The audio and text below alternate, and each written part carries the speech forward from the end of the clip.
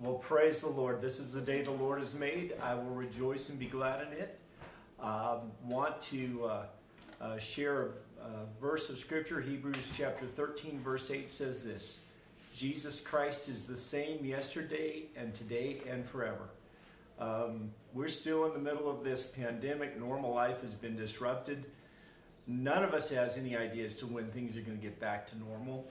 Kids are at home instead of being at school. Jobs are disrupted. Shelves are still kind of iffy at the stores.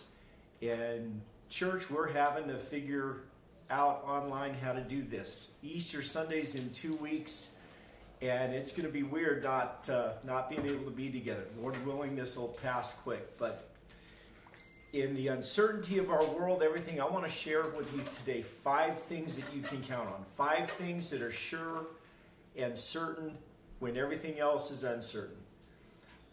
Hebrews 13:8, Jesus is the same yesterday and today and forever. What that means is God doesn't change. What God did, He will do, and He will always do. And so I want to share 5 things that God still does. Number 1, He still forgives.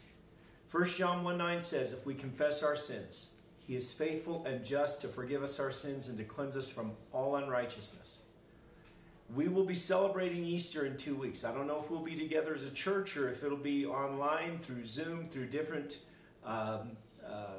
forms of media, but we will celebrate because Easter is the heart of our faith. Before God fashioned this universe, He knew us.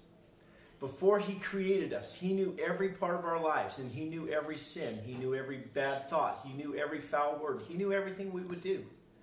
And He purposed that His Son would step down from heaven and wrap Himself up in humanity and become one of us and take our sins upon Himself and go to the cross and die in our place, be buried, rise from the dead so that we could have eternal life. And when we put our faith and trust in Christ, He wipes that slate clean. He forgives us. He takes away everything.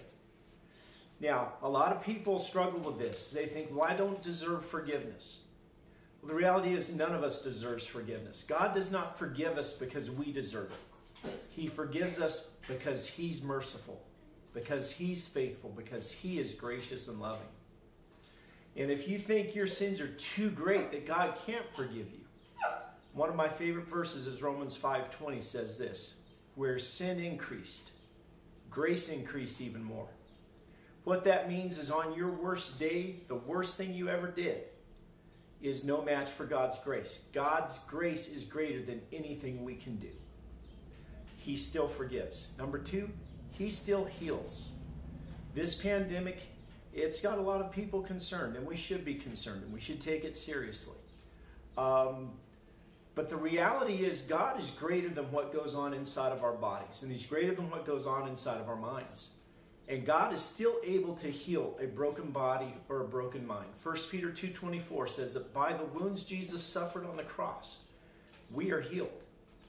And so when we face sickness, we can go to God in prayer. In fact, the Bible commands us to. It says, call for the elders of the church to pray over you if you're sick. Well, we can't gather together right now. Pick up the phone. Ask for a fellow believer to join with you in prayer if you're hurting in your body, something going on. Our God is stronger than any sickness, any disease, any illness that we will ever face. Third thing you can count on, God still provides.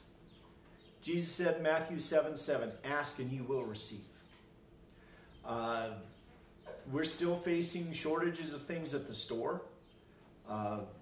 There's still times you wonder, where am I going to find toilet paper? Trying to find a bag of potatoes this week has been a challenge. God wants us to take every need to Him in prayer. He has promised He would meet every need. And you can pray specifically. It's okay. God, I need this. I need that. I need you to come through.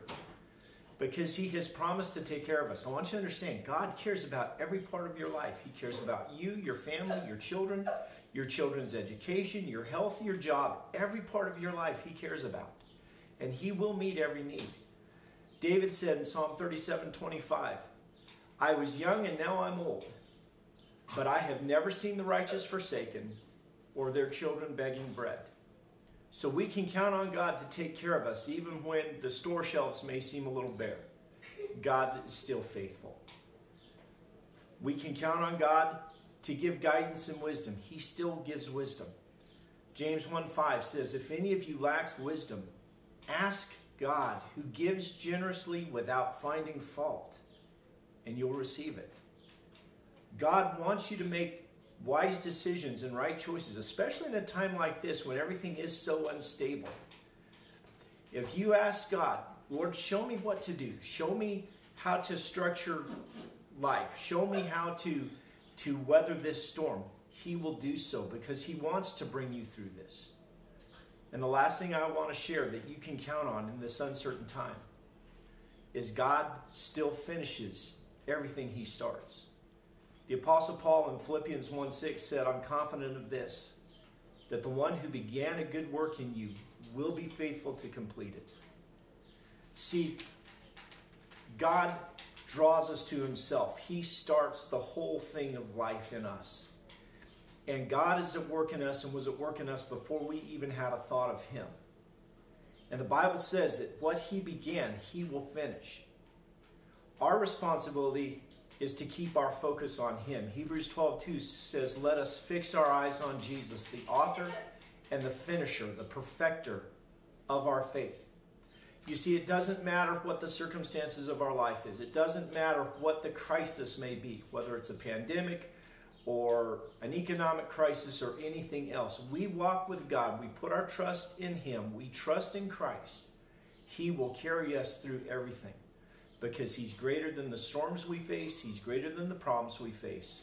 And he will bring us safely through. I want to pray for you. I trust that God will carry you through everything because he is faithful. Father, thank you, Lord, for the promises of your word, that you have everything under control. All of our lives are in your hands.